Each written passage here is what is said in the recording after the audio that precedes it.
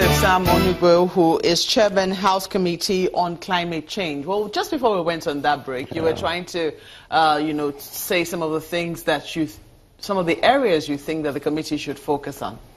Yeah, I was actually trying to say that in the amendment of 2010, specific things were achieved. For instance, giving a time frame within which electoral court cases were determined, from Tribunal 180, Court of Appeal, 60 days. That's a wonderful improvement because in the past, it used to take forever. You find someone who perhaps didn't win an election, sit either in the House of Assembly, the House of Reps, or the Senate, or as governor until the matter is disposed of, maybe after 2 years or so, before you got him out. But the amendment assisted us in ensuring that these cases now are determined within a time frame. So I would like to see a situation where Ken Nnamani's committee is able to make recommendations towards ending inconclusive elections. Well, I know we are dealing with our social situation. Ending elections that are fraught with, violence and all other problems that have been actually affecting the conduct of elections in Nigeria.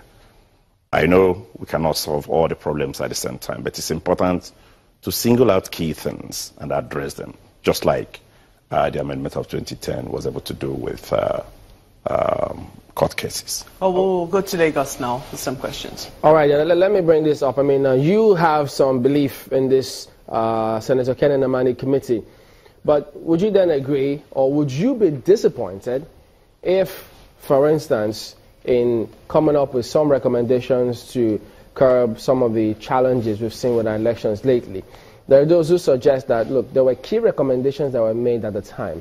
For instance, placing the burden of proof on INEC.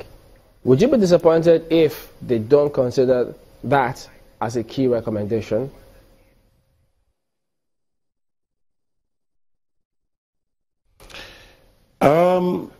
I would not be, because over time, we have seen some improvements. Like I mentioned earlier, it would have been safer, it would have been less expensive for the president to get his advisors to look through recommendations of Muhammad Owai's committee and then say, let's get these incorporated. But since we have this committee established or impaneled, it appears to me that there is a problem or some problems that the president has identified that they are going to solve. So I would not be totally disappointed. To be considered.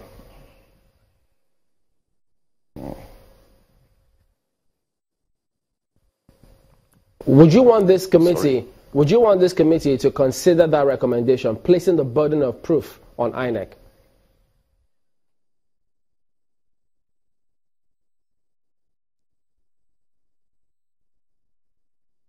Well, if they look through it, because actually this is a challenge, if they look through it and see, because I listened to him very carefully, he said they were not going to copy. It appears to me that he's going to come up with his own recommendations. If he deems it fit, I would advise that he should go ahead and include it for consideration so that it is reversed. But at the moment, I mean, let's come to the House of Representatives now, because I mean, we heard Senator talk about the fact that even if they finish, it's still going to come back to the National Assembly for, at least if they are to include it in the law. So one can then ask, based on that, do you also think that, look, the recommendations or whatever novel or new things that this government has seen, they should have just sent it to the National Assembly straight away?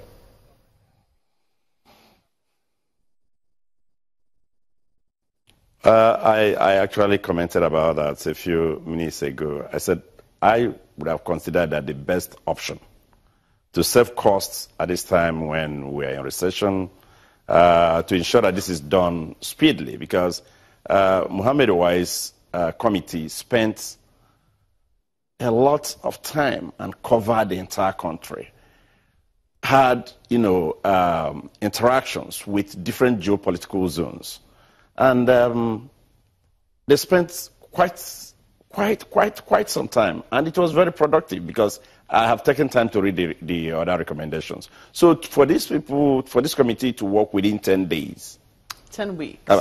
10 weeks, and submit their report, it appears to me that perhaps what they intend to do is already identified, and not much is going to come out of it. Yet you're not suspicious.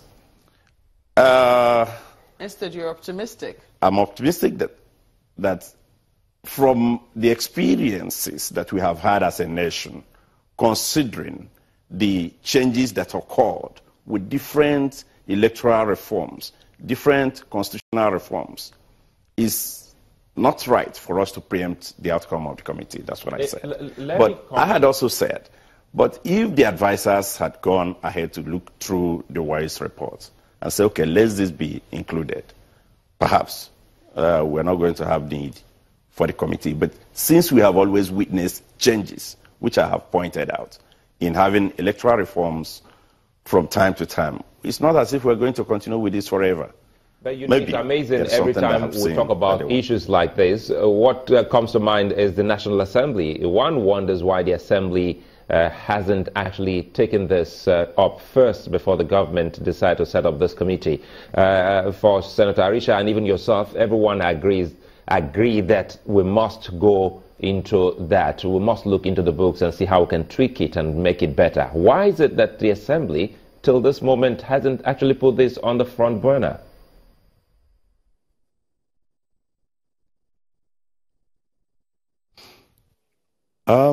Thank you. The reason is simple. This period, this administration has just come in. This is not the first, because the amendment came in 2010, and it led to improvement, remarkable improvement in our electoral process in 2011 and again in 2015. So if you witness such positive developments, it's not as if that's the only area you want to focus on. But now that the president has set up a committee for them maybe to look at the WISE report and perhaps come up with something new, the Assembly is prepared, like I said, to work with the executive and ensure that whatever positive thing that is recommended is incorporated as an amendment into our Electoral Act. You know, we're looking at time here. You recall that so many people had thought that this would have happened even before the Edo election. We also have the Ondo election coming up. How soon would you love to see this done? We're looking at the speed with which this committee must go, and the Assembly coming to also assist the government and the people on this.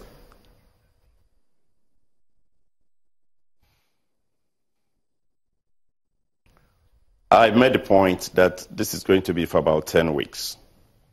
And if they conclude their work within the time frame given to them, I see the Assembly supporting the executive.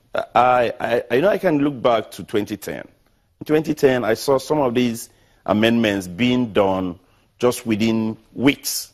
So it's entirely possible for the National Assembly to work with the executive, effect the necessary amendments, and have the act out there for the president to assent to. So the issue of time now, yes, is of essence, but I know that something that is very important, I mean, it doesn't take forever for the Assembly to pass bills into law. So it depends on the urgency. And I can assure you that with the way this Assembly has worked so far with the executive, I have no doubts whatsoever that as soon as the job is completed and the recommendations are in order and are intended to improve our electoral process.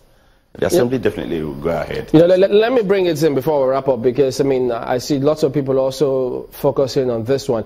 Just this last election, we saw how the whole state was shut down so that elections can go on. And there are many wondering how, let me say, the House of Reps now, which you belong, how come they've not seen all of this and taken it up? For instance, how do they vote on election day and still go to work and not shut down the whole economy because of that, given the kind of situation that we're in? You've read through the Waste report. You also saw the part where they spoke about custody of election materials for tribunal, or how do you also stop state governors from using state funds to prosecute electoral matters? So all of these are things that many expect the House of Reps, for instance, to have looked into before we even proceed, but it's not happened yet.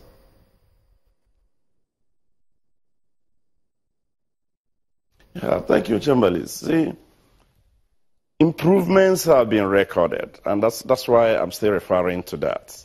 And that's why I have talked about it and mentioned instances severally. You've talked about governors using their own money to prosecute electoral challenges or courts or tribunal cases. Recall that before now, which I mentioned just a few minutes ago, governors or House of Reps members or senators or House of Assembly members, they will sit there for about 2 years, 2.5 years before their cases were determined. But now we've been able to improve on that, down to 180, down to 60 days for these other levels of elections. I foresee a situation where, due to general improvement in the conduct of election and the confidence of the voters, that is vital. Right now, I think the confidence is wavering. The confidence of the voters in believing or in the electoral process, knowing that election is the only process through which you legitimize the selection of leadership or someone who is going to administer the resources of the state or make laws for you for a period of time. Once that confidence is built through proven cases of transparent and credible elections, we would not have a situation where we shut down a state or shut down maybe 2 states because you are doing an election. All we have to do is to work together as a people, as a nation, improve the level of governance, restore the confidence of voters, and demonstrate to the electorate that you were not elected to engage in personal aggrandizement. Because when people lose the essence of what it takes to be a leader, or why you are in a leadership position, that's where you create doubts. Well, Representative Sam Onuigbo, we must thank you very much for coming on the program. Well, we hope to also take you up very soon on matters of climate change, which committee you head in the House of Representatives. We were speaking with Honorable Sam Onuigbo, who is Chairman House Committee on Climate Change Matters. Sunrise Daily will continue in just a moment. Don't go away.